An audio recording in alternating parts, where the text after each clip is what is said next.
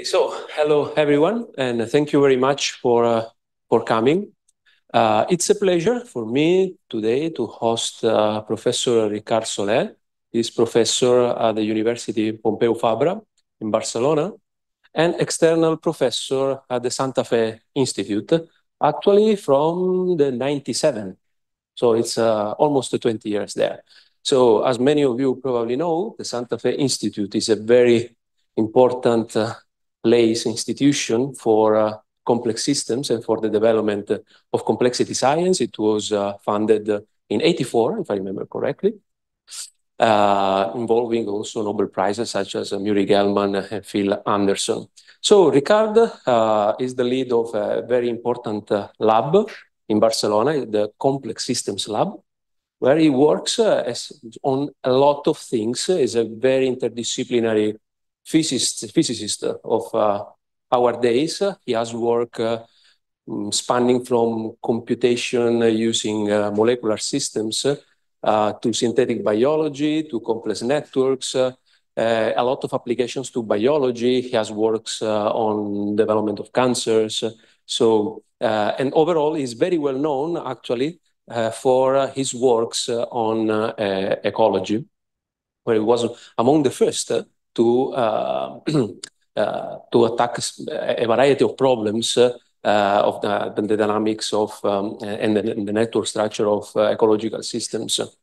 So nowadays, he is going to work, today he's going to talk about a paper that, and it's a series of works that are of high interest for the community because they deal with evolution and the logic behind evolution. It's an incredible topic. I had also the great opportunity to collaborate with him in a recent paper about this. He will span on a lot of topics during this talk. I asked him to not to be too technical because some parts require a lot of theoretical might require a lot of theoretical background. So the level will be intermediate because I was supposing a lot of students also being interested. And I don't know how you want to do, if you want to do the questions during or at the end of the talk. Never mind. Never mind. So you will self-organize then. Okay, so if there is any question, you can try. So I stop talking and thank you again, Ricard, for coming. The stage is yours. Thank you very much. You hear me well? All right. So this is a peculiar talk, as you will see. It's about a very ambitious research project that is not confined into the limits of some particular problem. And it has to do with a question that can be, in a way, formulated the following way. Imagine that you go to another planet and that you have this proof that can detect life, right? Of course, how you do it, we don't know very well, but imagine you can take samples, you can make pictures. There's a very old question that has been around, which is life somewhere else will be different from what we know here. Could be extremely different, or maybe it's not. And the idea that I'm going to defend here is that in terms of the logic of living systems from molecular codes to ecosystems is unique, is universal. It's something that we'll find out anywhere, right? So as you can see, this is a very, very strong claim, right? And this project is a project about, or starts in a way, from problems that we have been exploring over the years about the possible and the actual. So this is something that in biology might not so typically used as a question, but you can ask yourself why some things are there in nature and why are not. And why some strange creatures are there. I'm referring to strange creature, the one on the right. And why not lions with wings? Why some things are not observable, right? And that connects with a huge number of questions that are essentially unsolved. Many of them now are at the core of an exploration, in many cases led by physicists, in some other cases by strong interactions between physicists and biologists. And the list of things have to do with evolutionary transitions. So we know that natural selection is an extremely powerful force that generates complexity. We'll go back into that at the end of the talk. But the nature of innovations, how new things happen in evolution, how do you jump into life, into cells, into multicellularity, all the way up into language or consciousness. How that did happen, right? That's not something that natural selection only can explain. You need to bring something more. And there's many ways of connecting these ideas in contexts that actually involve problems that have attracted the attention of complexity sciences, not surprisingly, most of them statistical physicists, that had to do with the possibility, for example, that a lot of the complexity that we observe, a lot of the order that we observe comes for free, meaning that there's been no natural selection, that is structural, even mathematical properties that put the systems in the place they are, right? There are a number of questions. I'm not going to the whole list because we don't have time, but there are a number of questions that have to do with another phase of the problem that I'm very interested in. My lab, we have been theoreticians for a long time, but we have a wet lab now, synthetic biology wet lab. And synthetic biology for us is an opportunity of rephrasing these questions in the way of, can we actually build the things? Can we actually build anything, right? And the more we know, the more clear is that we cannot do everything, right? The biology has also important constraints. So answering the question of what is possible and what is not just an academic question about the possibilities of evolution. It's a question of what we can actually do and construct. And again, it's an important time now because for the first time in the century, you have the opportunity of engineering living matter. So the precursor of this paper came some years ago. I organized this workshop at the Santa Fe Institute, inventing a term, synthetic evolutionary transitions, meaning that in biology, we talk about evolutionary transitions, as I mentioned before. There's these big jumps into new complexity, right? From cells to multicellular, et cetera, et cetera.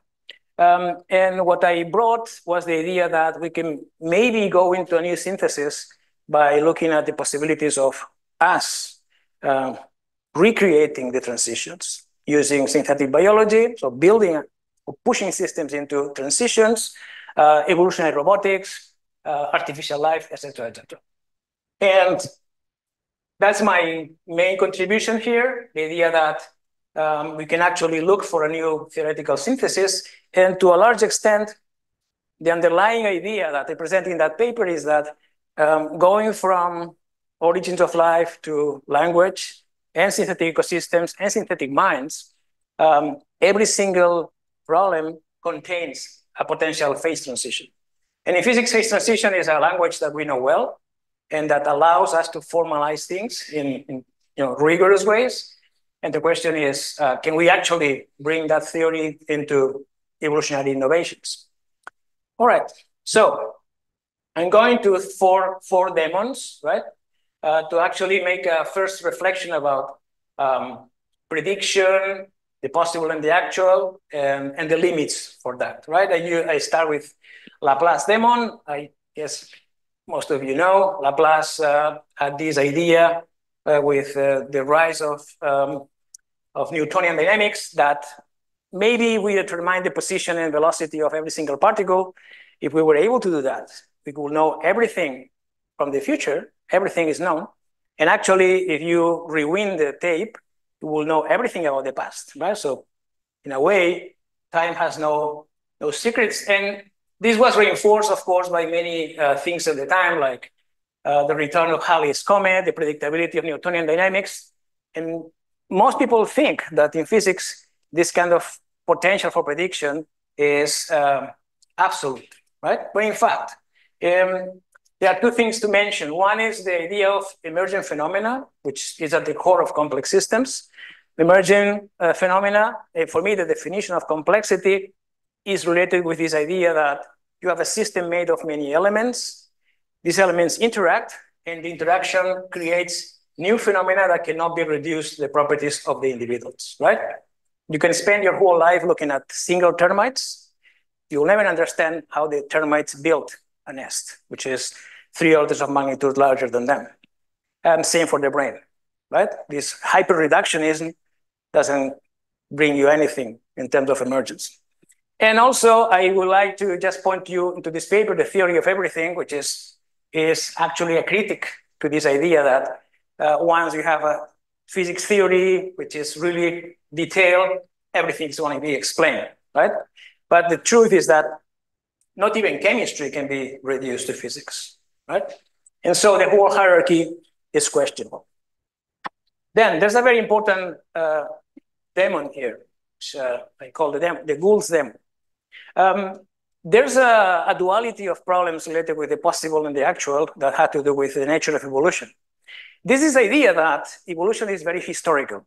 And Stephen Jay Gould said that if you were able to go back in time at the Cambrian explosion and then run again the tape of evolution, you will observe a planet that will be completely alien, totally different, because every single historical event changes the future in a probably dramatic way. Well, is that really the case? I put this little thing here. He has this very famous book, called Wonderful Life, which is based on this movie that you probably have seen. I mean, at least in Spain, every single Christmas, it's shown there. Right? It's Frank Capra's movie, a story of a guy who's a very nice guy. At some point in his life, he feels like his life has been useless, and he thinks the world will be better if you haven't been born, right? And of course, it's a movie. And then an angel, which is quite annoying character, says, okay, let's do the experiment. Let's see how the world will be if you haven't been born. And the story, to make it short, is that he saved his brother when he was a kid that fell into a frozen lake from dying. And his brother saved a group of soldiers in the Second World War. He was a hero, etc., etc., etc. And what happens in the end is that because he wasn't born, the whole world will be totally different, right? That's the idea. Is that really true? That we start from some particular combination of animals and we go through the evolutionary process, things can be extremely different. My point here is no, it's not. One of the strong arguments against this idea that evolution is just historical, right, is the observation of convergence. In life, we observe again and again that some particular solutions are obtained independently many times. For example, our eyes, this camera eye, has been invented maybe 25 times independently in very different groups of animals. And from single cells, believe it or not, to octopi or ourselves. And the solution is the same, right? Is this because it's an optimal? Is this because it's something that evolution cannot do better in any way? Then we call that evolutionary convergence. And people like Per Alberg there, which was one of the strong proponents of that, or Brian Woodbine, who was my mentor, argued a lot about the possibility that because there are physical and even mathematical constraints, the potential for evolution is strongly limited. And this book, which I recommend very much, is a very, very interesting book. Life Solution sounds like a self-help book, but it's not, right? It's no solution for your life. It's about convergence, the massive amount of convergence that is there. And a lot of that has to do with the fact that development, and I put here kind of the molecular machinery, and here the outcome of the molecular machinery here in development, right, is a lot of constraints about what can be actually generated, right? And the fact that there's a mapping between genotype and phenotype that is non-trivial is what actually makes evolution difficult. All right, and a final demon. Stuart Kauffman, a good friend of mine, despite all the crazy things that he says sometimes, He proposed the idea that because evolution happens in a combinatorial space, so you can actually create by combining, you can create more and more complex objects, right? I'm making the story very simple.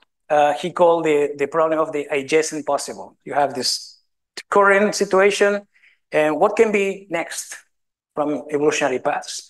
And what he says, in a way, is that the potential combinatorial space here is so big, which you actually cannot say anything about prediction. And he actually says that there's no possibility for a predictive theory of evolution, right?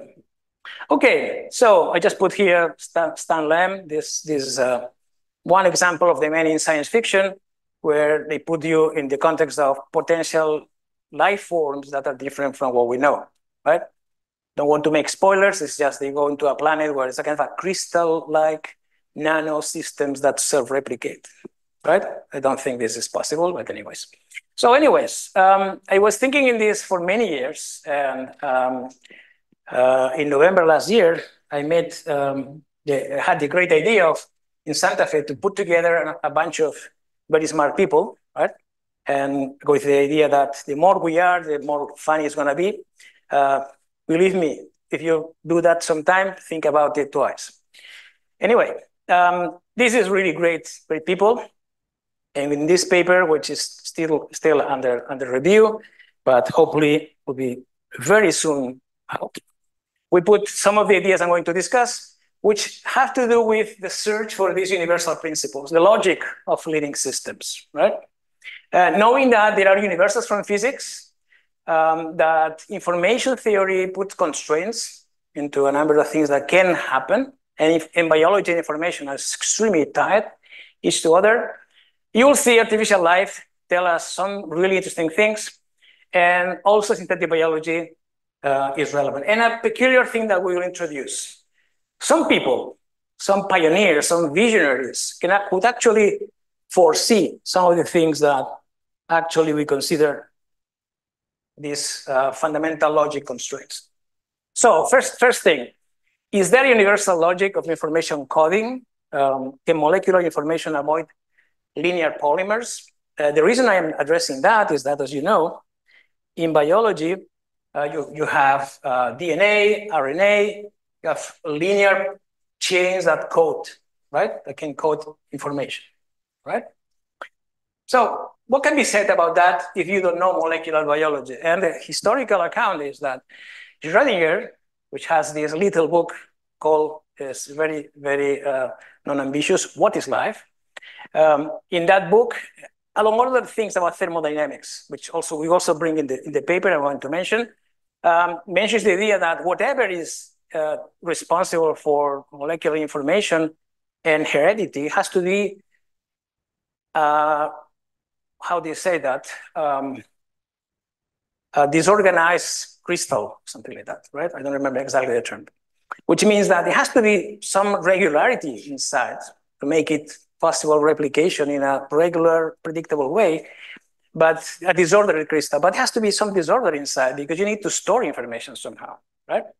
What not so many people knows is about this guy, Koltsov, which I myself confess I discovered a couple of years ago.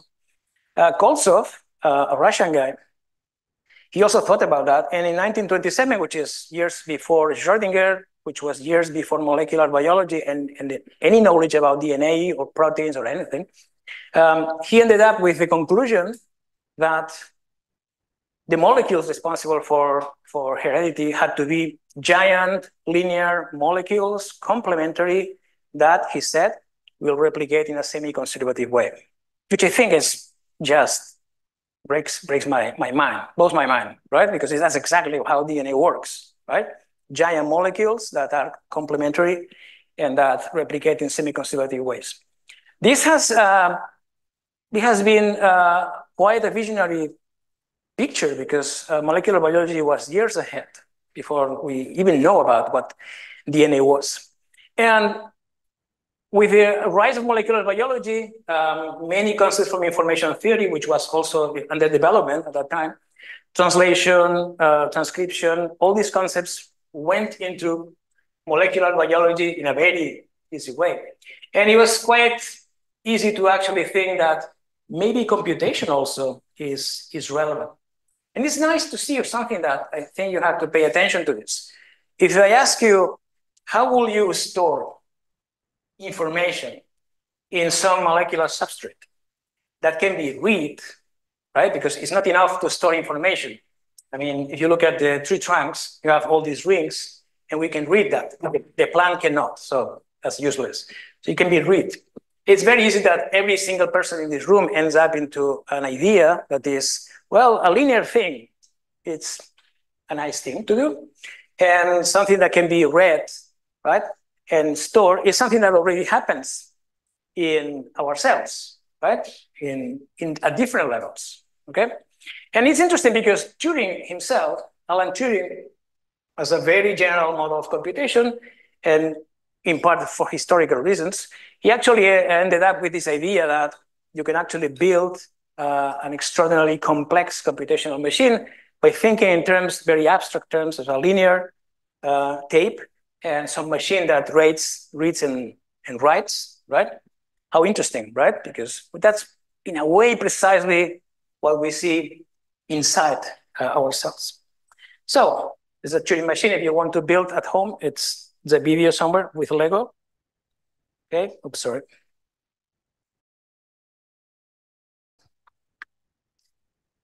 Okay. Don't leave, all right? Okay. So the first point I'm going to make, linear molecules that could be read by molecules that are machines that can go here and there, right? Might be the only solution. Why I'm saying that? Well, linear polymer is something that is one possible path into prebiotic chemistry. Polymers are things that can emerge. On the other hand, a polymer imposes, a linear polymer, a very strong constraint to the way you store and read information, because you have to move into this single direction. There's no much choice for mistakes, okay? And you could think, okay, but why not two-dimensional substrates? Could be.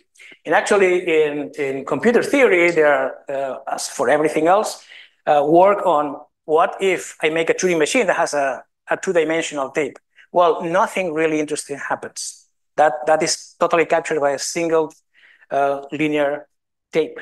Nothing else is there. So our first conjecture is molecular information allowing storage and processing requires necessarily linear polymers, meaning that if we were right, wherever you look for life, you should expect linear polymers to be there, right? And that puts a lot of constraints, because think about it. Who could be the candidates for that? There's more stuff here, right? But who could be the candidates? It has to be linear polymers, means that every single monomer has to have two connections only, right? This has to be something that is pretty neutral, because you want things that can be attached and detached easily with the same probability, essentially, which is what we see actually in DNA, for example. And who are the candidates? Well, the interesting thing is that there are not so many candidates that allow for linear chains, right? Nucleotides, that's for sure, right? And amino acids. Okay, so the follow-up of that is maybe the constraints are on the chemistry also, right? Okay, what about cells? So we all recognize cells as the fundamental units of life. Today, every single thing that is in the biosphere is a single cell or belongs to a multicellular assembly, right? Could it be something different in the logic there? Well, again, let me put the historical context. John von Neumann, at the end of his life, was extremely interested in biology, and in particular in the problem of how can I build a self-replicating machine? He was a mathematician, and that was all, again, ahead molecular biology. And people really understood how cells replicate and what is the information there.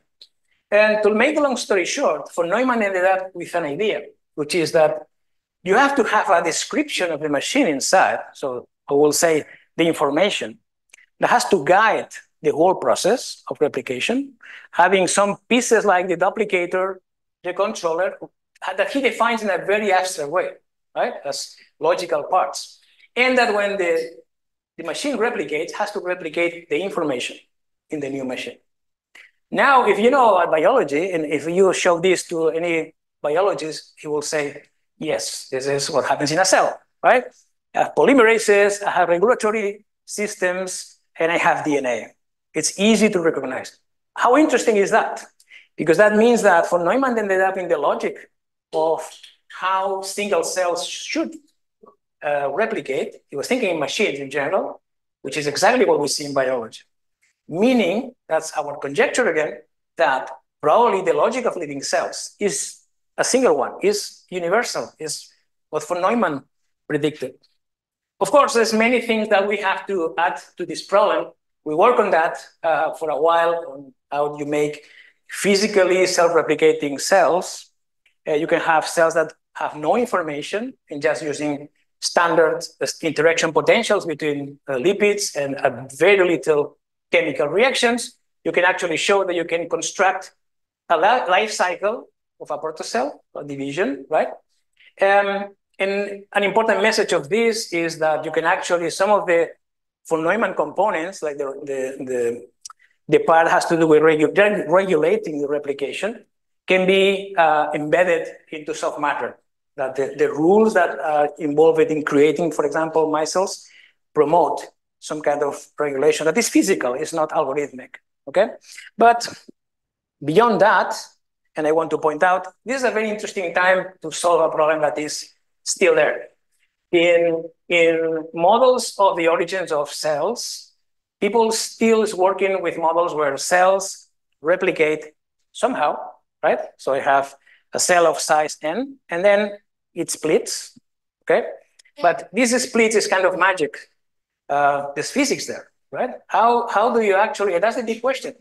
The question goes into the physics. How do you create a system that using interactions between molecules creates negative curvature? This stabilizes vesicles and allows replications to happen. But anyways, main part of this conjecture in terms of cells. Cells are the fundamental units of life, have to be, right? So it's a logic there. And the logic is describable by the von Neumann scheme, okay? All right, so there's another part of the story, which is information, cognition, an important part because biology, and that's again, what is making so interesting the connections between physics and information theory, like in stochastic thermodynamics. Information plays an extremely important role. This is a paper by John Hopfield. You probably have heard about John Hopfield, right, from the Hopfield model, that not so many people knows, which is makes a very good point about the idea that what makes different biology from physics? And the point he makes is computation. Computation in what sense? In the sense that they have autonomous systems that are able to perceive an environment, perform changes inside, and respond to that in an adaptive way, right? That's something that we don't observe in non-living matter. Okay. So again, in cognition, there are many things that we don't observe, right? And I want to point into some work that we have also been done. Also started with a workshop at the Santa Fe Institute on what we call liquid brains. So how do you try to make a general theory based on physics and constraints about the different kinds of cognition, meaning that our brains are, in a loose sense, solid, right? Neurons located in specific points in space.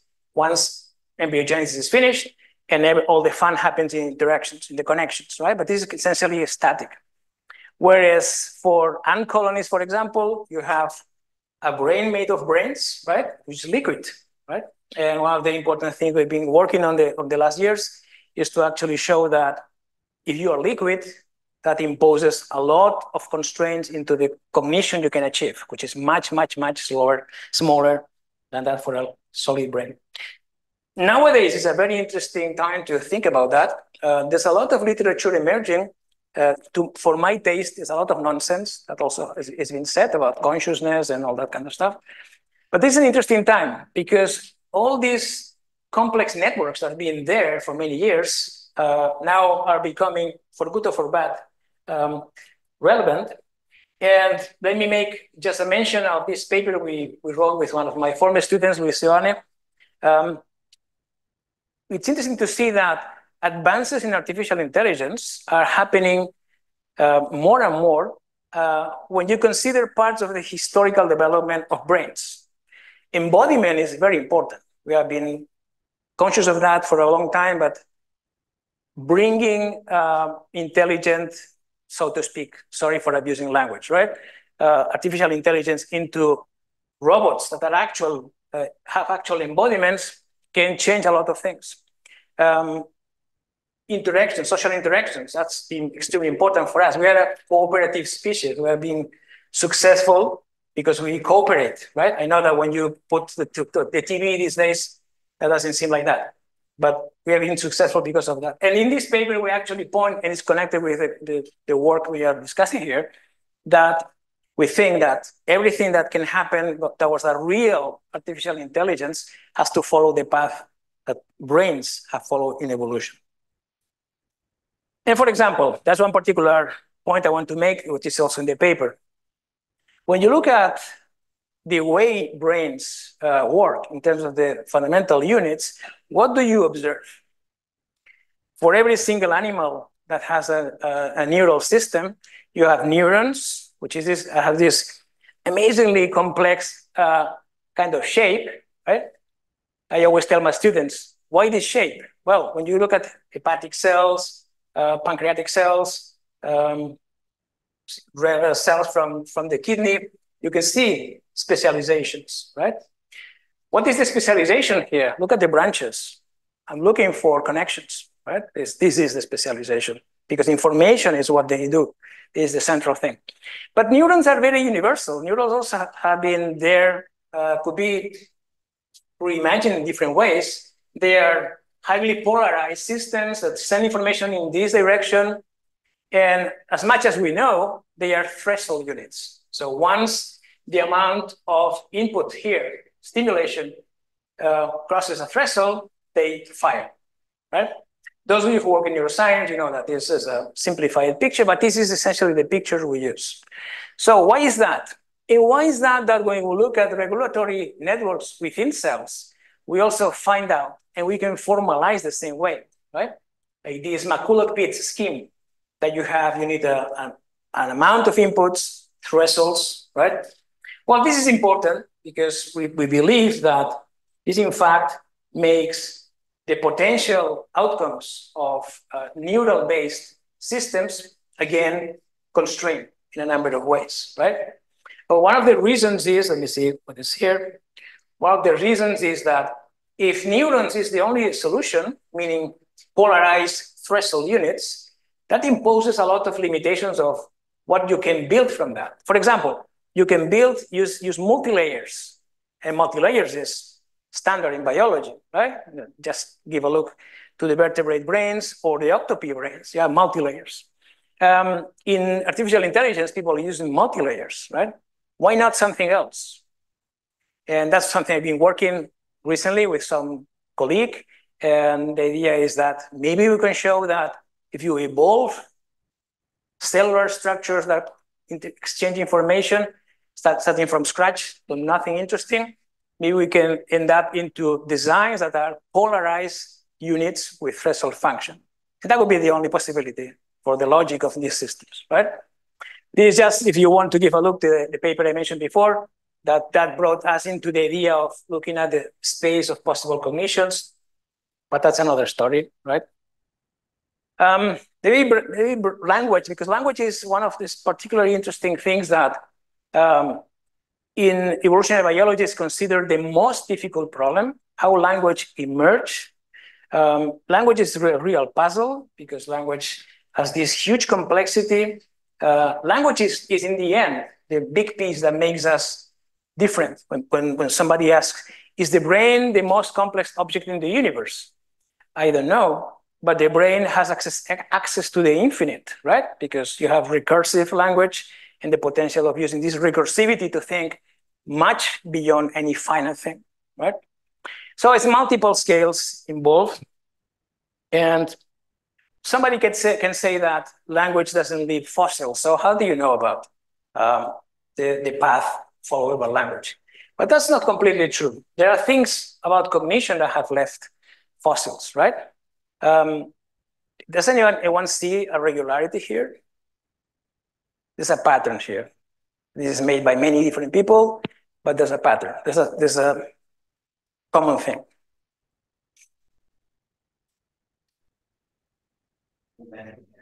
All left hands, exactly. Yeah. Why? Because whoever was doing that is putting the left hand and using the other one to paint, right? So you were right-handed, as we are. The majority of people is right-handed. So at least this tells us something about, in that time, this kind of preponderance of right-handed people, right, which has a lot of different implications, right, was there. But that's much more interesting than that, right? When you look at the old paintings of people in the prehistorical times, what we see is that the mind is already there. This is for the first time people is creating information that is not addressed for someone who is there. It's created for whoever comes afterwards, right? It's a clear abstraction. I just put this book here because one of my favorite books, The Gap, is an amazingly interesting book about the singularity of the human mind. I extremely recommend it. So language has many layers of complexity. If you look at the literature of theory, of evolutionary theory of language, you'll find out all kinds of fascinating things from the work that people like Kakauer and Novak did about thinking about what are the first constraints I need in a language that has to be spread as an infection between people. And there's a lot of similarities, actually universals, between the noise requirements, because noise played an active role, probably, in the first forms of language. And you look at the literature and you will find out all kinds of things from the small level of words and letters to all the way up into how language is embedded into neural systems. I just want to point out into one particular thing that we work out for many years, which is the Zipf's law. Some of you might already know. If you go to another country, language, it's something that you might not understand, but if you look at the statistics of language, and you take, for example, written text, this is from, I think, Moby Dick, take the first chapter or the whole book, and count how many times each word appears, and order the words in rank. So the most common word appears that number of times. The second, that. The third, that. This log scale, this is a power law with exponent about -1. And it's pretty much universal, right? So why is that? And there's been a lot of controversy about if this is just a trivial result because it appears in other contexts. So in language, we advanced with one of my former students this idea that there was an idea from Zipf himself. He said that language emerges from a tension between efforts, between the speaker and the hearer, right? Imagine that with an abstraction of the neural substrate, right? Imagine that you have a speaker and a hearer. If I'm the speaker, the least costly thing that I can do is to use 2 or 3 words to refer to everything, right? But for you, the hearers, that is a nightmare. How do you decode that, right? Whereas for me, the higher cost will be to use a single term for a single object or action. For you will be the least effort because you will fully understand what I'm referring to. So what Zipf was suggesting is that it has to be a conflict for physicists that sounds, right? Like phase transitions, a conflict between energy and entropy and things like that. So to make the long story short, we formulated that in a rigorous way using information theory, using 2 measures, one for the cost of the speaker, which is essentially entropy, how many words I'm using, and then the cost of the hearer, which is a conditional entropy, which essentially says how good I am to actually decode, right? So you can do that. You can do that and weight it in the right way. And what we found out is that there's a phase transition. When you go from, you order the efforts from the least effort of the heater to the highest effort. It is a phase transition between a graph, which essentially is I'm a really bad person, and I'm using a single word to refer to everything, right? So you guys are completely confused. Or I'm one-to-one, which is something that in computational linguistics is kind of the goal, right? Have a system that one by one can make a mapping, word, object, word, action, right? One by one. But the interesting thing that happened is that at the phase transition between the both work. Well, anyways, you see the phase transition here, right? Right there, Zipf's law emerges as a conflict between the two strong constraints. We expanded this theory using a very nice formalism that essentially uses a Lagrangian approximation to the problem and show that if you have a system, a language that grows in time, right, it ends up in Zipf's law. Just to briefly mention that there's more layers of complexity here, for example, networks, right? One of the nice things we discovered at the beginning of this century, right, with the revolution of networks, is that in complex systems, or in language, you can define networks. And that was one of the first examples of a network that was defined. This comes, as you probably knew, from Moby Dick, right? First chapter, we put what? We connect two words. Every single node here is a word, right? And I put a connection. They don't show the arrow here, but I put the connection if two words appear one after the other, at least within one sentence, right? So the question we are trying to address here, which is this kind of a production network, is I can formulate the following way.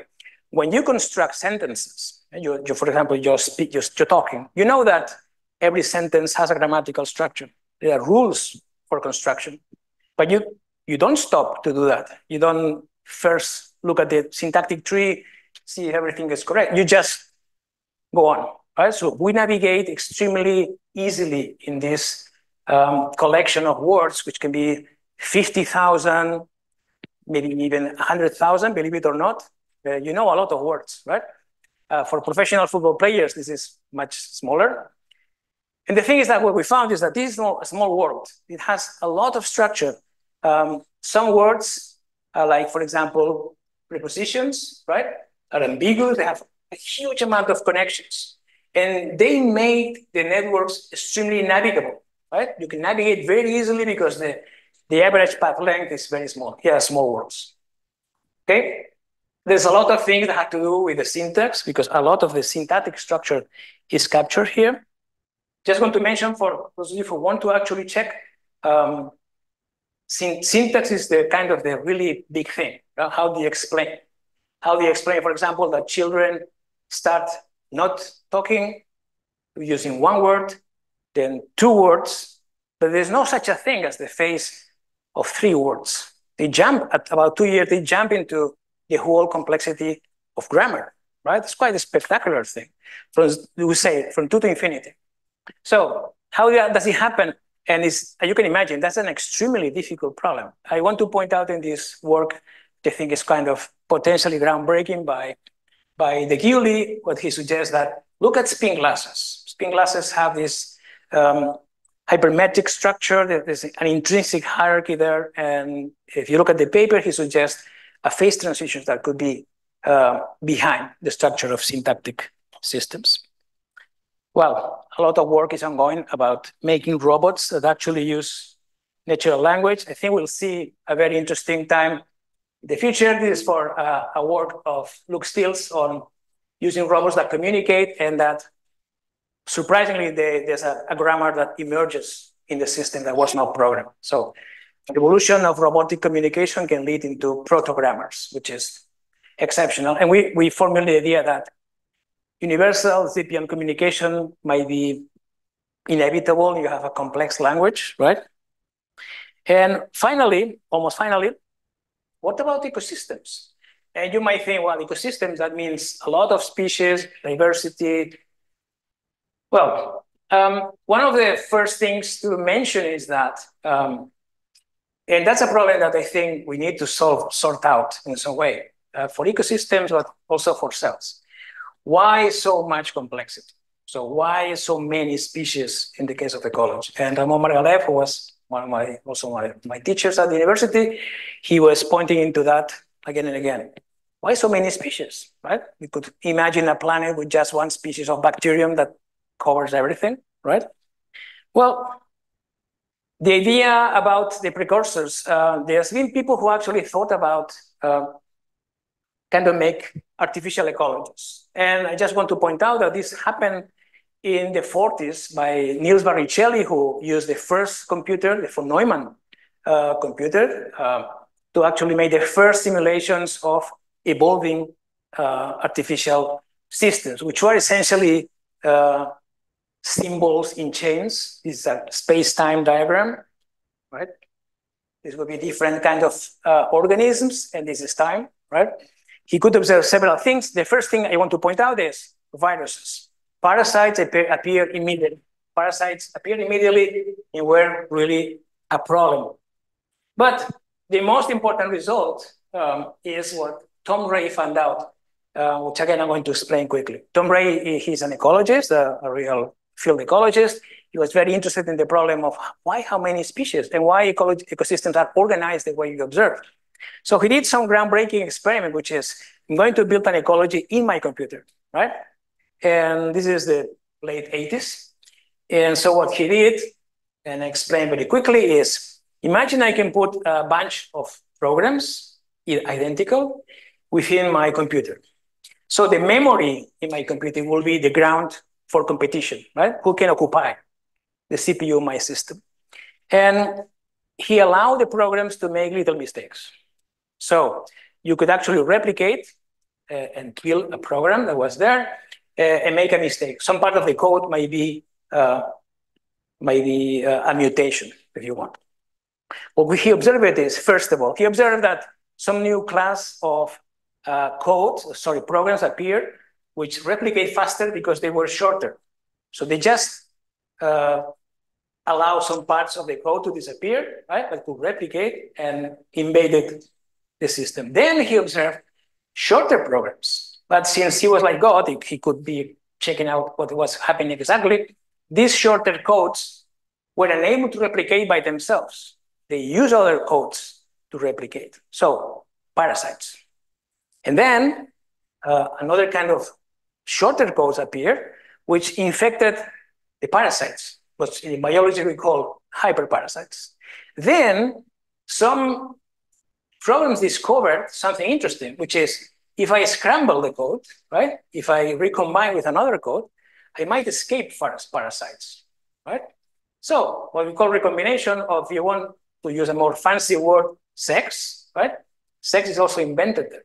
And finally, he discovered at the end that some groups of codes, none of which was really good in replicating, were much faster than anyone else because they cooperated, right? Not bad, right? I mean, if you're not impressed by that, there's nothing I can say that's going to impress you. You are in an ecological context that is not living systems, it's not biology, it's not living matter. But you replicate exactly the same in terms of the logic that we observe in ecological systems. Remember the question by Gould, right? You can go back in time and rewind the tape of evolution. That's our experiment for that, okay? In terms of the logic, seems inescapable. Our conjecture is that there are two things to say.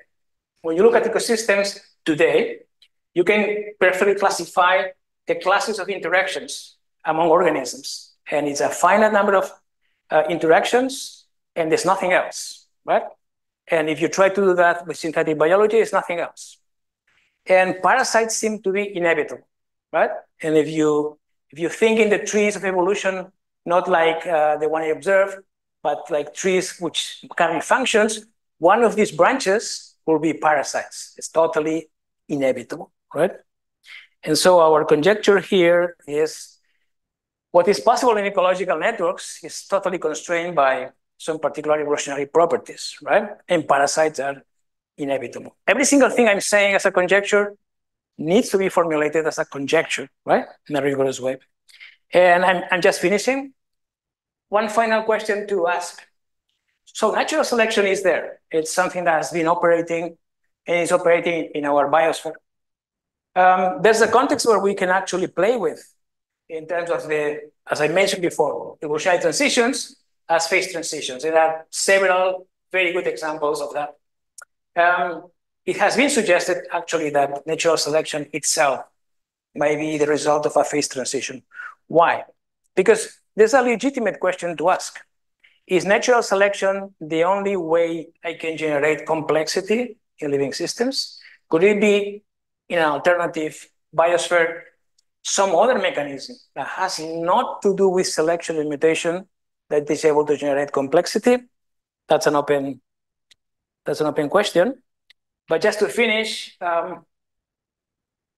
the role played by the conceptual framework evolution percolates many different areas. I like this citation by Leonard Susskind, right? Who says, actually, who claims that modern cosmology began with Darwin and Wallace. He uses that because cosmology, in a way, is about the origin and evolution of the universe, right? Which also experiences phase transitions. It is a lot of universality. So our conjecture is that natural selection is probably the only way of generating complexity, right?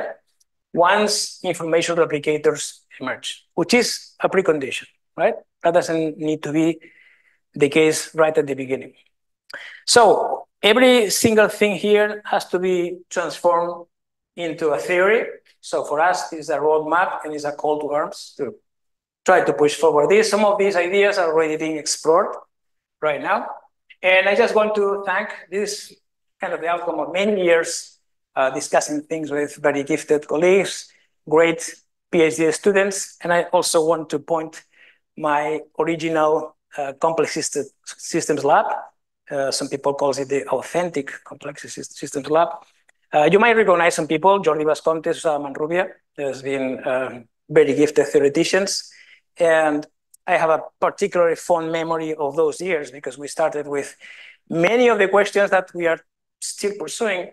And for a very long time, we have no money because nobody believed that this idea of complexity was anything but crap. But things have changed. Thank you.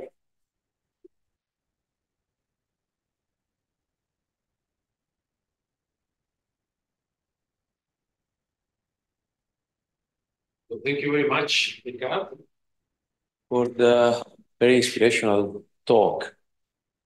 So it's time for questions. Please. What is the role of chemistry in this? I mean, these evolutionary models are valid also in biology, which is based on something else than carbon and hydrogen, as it is our biology, or? Well, that's not an easy question to ask. It's an important question because the first thing as a precondition for a biosphere has to do necessarily about the units, the chemical units that are available. For example, everything points in the direction that, for example, a silicon alternative is extremely unlikely to ever work for two reasons. One is that carbon, which is a very nicely combinatorially working molecule, atom, is available much more than silica. And also that despite science fiction is filled about stories about silicon organisms, the energy bonds, the real combinatorial, the combinatorials you can do about that is incredibly limited compared with carbon. So in terms of the precursors of the chemistry, I also think that anything that happens in some other alternative exoplanet will be based on a carbon chemistry, like the one we know here. Any other question?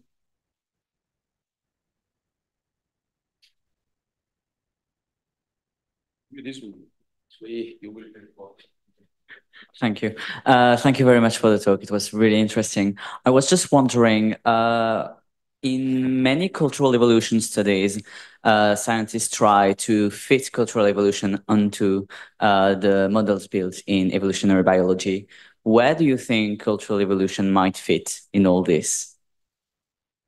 So can you repeat the question? I'm not sure I understand. Yes. So basically, often in cultural evolution, Cultural evolution. Yeah, cultural evolution, they try to fit the models onto models developed in evolutionary biology.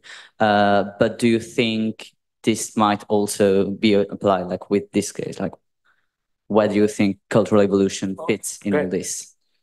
Okay, very good question. We are working on some of that. For example, I'm going to give you my opinion because it's a debatable thing. Of course, evolutionary biology has been inspiration because it's so well established. But for example, things that we are working on, which again it had to do with potential universal phenomena for agriculture, which is kind of one of these great inventions that requires cooperation, but also an engineering of ecosystems, engineering of the biosphere.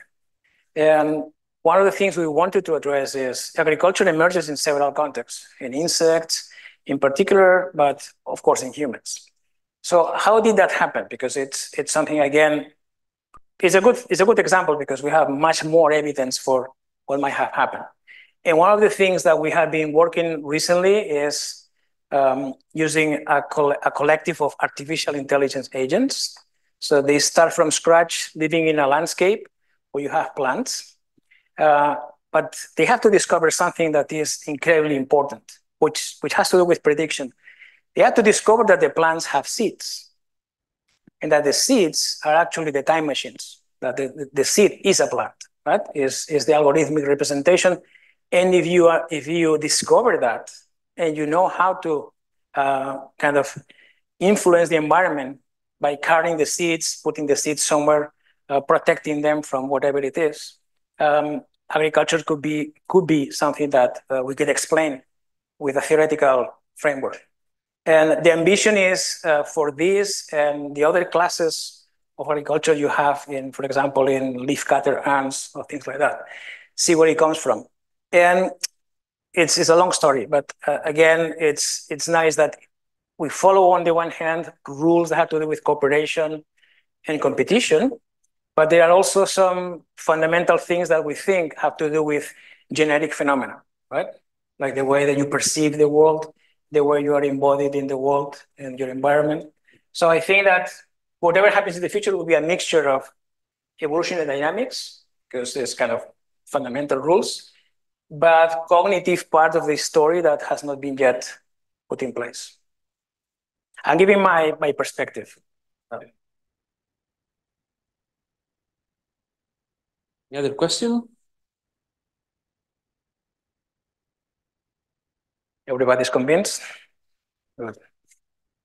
Actually, so perfectly on time as well. So, by the way, Ricard will be here up to tomorrow.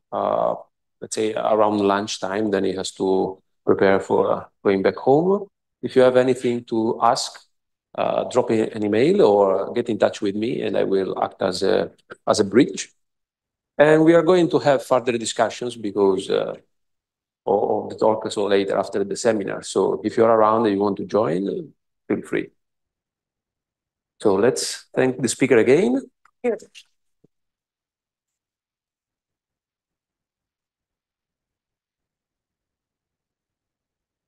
And thanks again for coming.